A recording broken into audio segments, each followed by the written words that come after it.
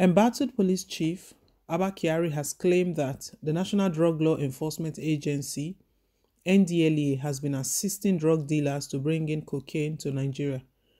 This newspaper earlier reported that Kyari and 4 other police officers under the IRT were arrested in February for attempting to bribe an Ndlea officer with $61,000 to facilitate the release of seized cocaine. Politics Nigeria learned that Kyari made the claim in a 500 million naira fundamental rights enforcement suit marked FHC/ABJ/CS/182/22. The disgraced police officer accused the anti-drug agency of assisting drug peddlers to ship in cocaine into the country. He also stated that he was framed by a disgruntled officer of the agency after he went to demand compensation for the whistleblower that gave information that led to the arrest of a suspect. An affidavit filed by Kyari's brother, one Mama No, rehearsed the claim, stating that drugs were being shipped in from Ethiopia with the knowledge of Ndlea officers. Narrating the entire situation in the suit, Kyari stated that on that fateful day, the suspect, as usual, shipped drugs from Ethiopia to Enugu Airport. The officer of Ndlea cleared him within the airport. Then officers of FIB IRT arrested the suspect with the help of an informant. Now, before the informant accepted to work with the officers of FIB IRT, they both had an agreement to compensate the informant. That officer of FIB IRT, having noticed that officers of the Ndlea were the ones clearing the said suspect with the drugs, they immediately took the suspect to Ndlea and also reported those officers involved in the act. That instead of the Ndlea to handle the matter accordingly and bring their officers involved to book, they decided to frustrate the informant, thereby refusing to compensate the informant.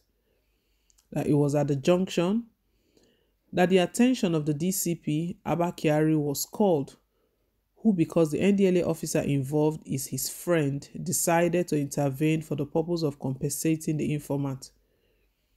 That the Ndlea officer who refused to compensate the informant was the one who framed DCP Abba Kyari up on a trump-up allegation that he was trying to bribe him. That the agent of the respondent declared the applicant wanted because of a mere allegation that he was trying to bribe an Ndlea officer without sufficient proof. Also, that the Nigerian police force, based on the allegation of the respondent, arrested the applicant on February 12, 2022 and handed over to the Ndlea. Kyari's bail hearing comes up on March 28th at the Federal High Court in Abuja. Finally, Abba Kyari has decided to open up. Corruption in Nigeria is real. Not just in Nigeria, it's with top officials, federal government agencies, top officials. And the most common thing is that when they talk about corruption, the hands of those involved will shock you. Truly, truly. If you recall last year, the problem that the former EFCC boss had, Ibrahim Magu, how he was removed, him being arrested by DSS for questioning and all of that. And when he was interviewed, when he was asked questions that, what do you think is going on? All he could tell Nigerians was that everything happening to him was a case of dog eats dog. And Nigerians were stating at that time that do yourself good and expose whoever you want to expose. Don't die alone. A case of dog eats dog. If you don't call names, if you don't speak out, you'll be the one to die alone. I believe Abba Kyari, most probably he's looked at the case, the way everything is going, and it's time for him to open up, because this is the case didn't just come up today, but he has decided to open up. Now he's stating that Ndlea officers, they are the ones that have been working hand to hand with a drug cartel in clearing their drugs. So they cover them up. give them cover, and they clear their drugs. But Abba Kyari has brought up this. This one is a new version. What he's explaining right now is that um, because Ndlea refused to like settle the informant that they framed him up. His story is quite convincing, but he should tell this in the court. The next hearing is for the 28th of March. We saw the last time they were arraigned, they were not even in good shape. Abba Kyari and four others were arrested for this allegation against them, trying to bribe Ndlea officer with about 61,000 US dollars in order to facilitate the release of seized cocaine. Abba Kyari, if he's able to convince the judge, convince them, then he would go free.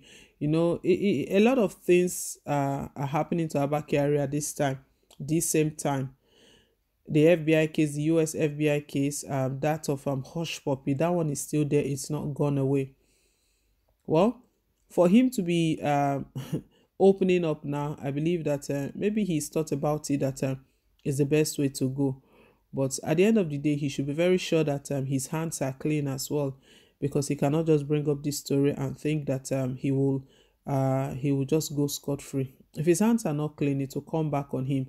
And whoever he was working with within the Ndlea, everything right now, the way the whole case looks, Abba Kyari's hands have been dragged into this because of one form of connection. You know, in his own report, it wasn't him directly involved, it was his friend, and he was only called in when his friend was the informant. He was only called in when the Ndlea refused to settle the informant who is linked to him, who is his friend, and he's claiming that that is how everything happened. Well, he should be convincing enough. If he's able to convince the judge that that is the only connection he has, we hope that before the 28th of March, that the story doesn't change, because we've had history of him changing his statement. You know, that of Hush Puppy, he initially gave a statement that it was tailor relationship.